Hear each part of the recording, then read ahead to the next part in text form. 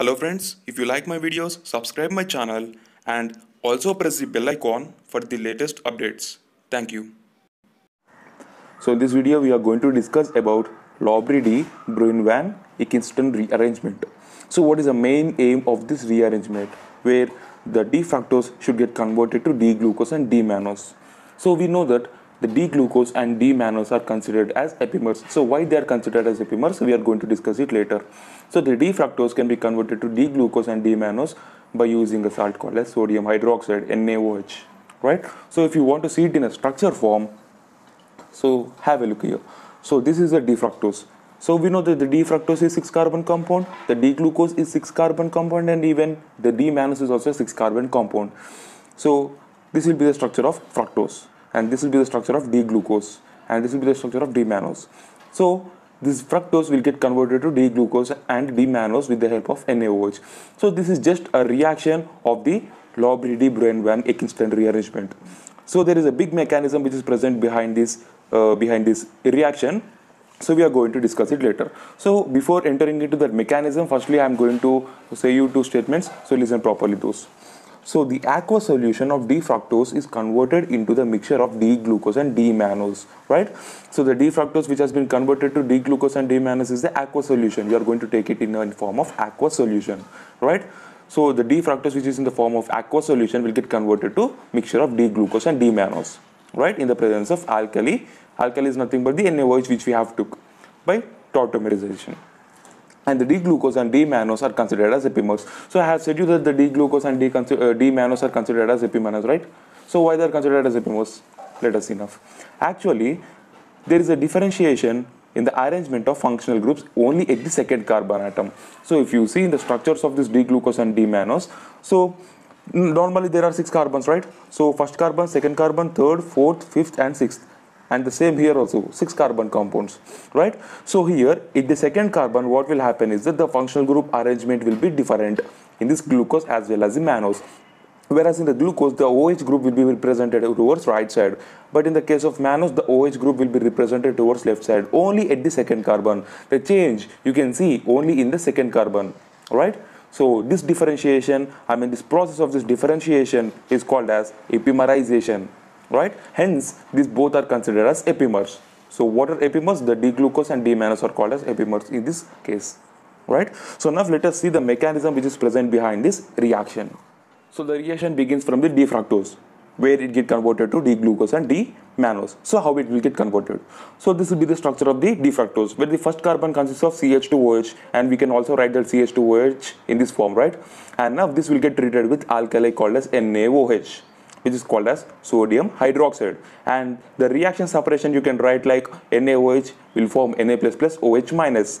So this OH- is the ion which contains negative symbol here, right? But the H which is present in this first carbon is a proton.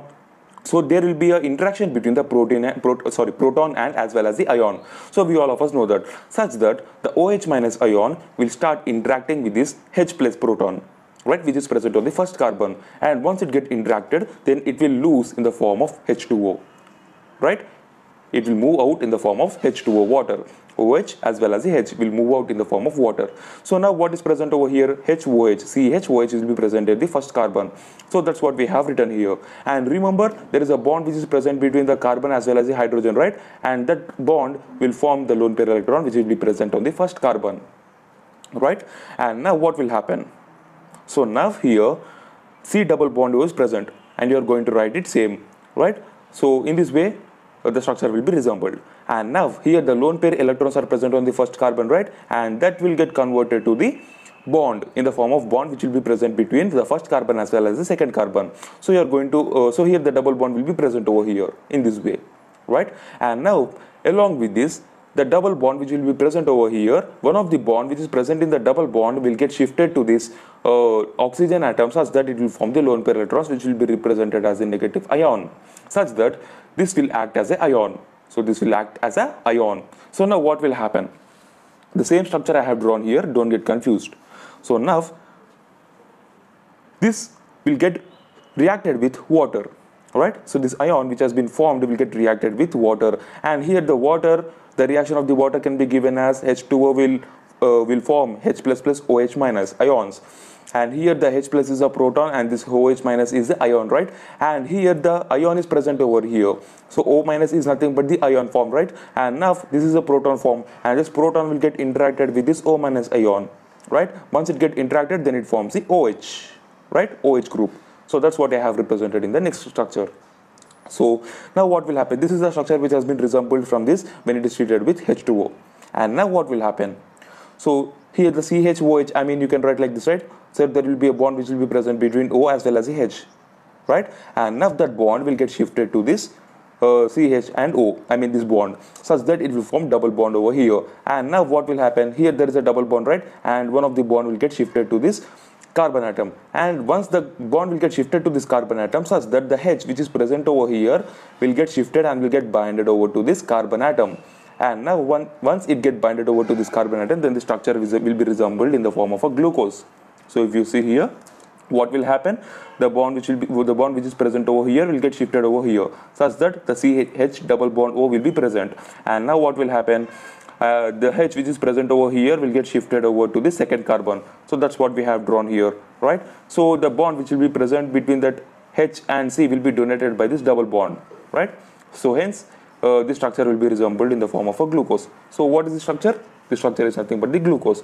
So at the first carbon the aldehyde group will be present, and remaining the total structure will be same, which is a 6-carbon compound called as a glucose. And coming to the mannose, so from the glucose we can obtain the mannose in such a way that the process of the epimerization, which I have explained to you before. So if you see here, the second carbon atom, there will be a change which we can see, where the orientation of the functional group will be different when compared to the glucose with mannose. So OH group which is presented towards right side, then it is called as a glucose, and if the OH group is presented towards left side, then it is called as a D-mannose. So in this way, you are going to obtain D-glucose and D-mannose from D-fructose, right? So what is the main aim of this Lobry de Bruyn Ekenstein reaction? So this is the main aim. I mean, the fructose should get converted to D-glucose and D-mannose. So that's what we have done, right? We have obtained the epimers from the D-fructose. So thank you for watching this video, guys. If you like this video, just do like and subscribe, and if you have any doubts regarding this topic, you can comment in the comment box. We are going to clarify your doubts immediately. Thank you.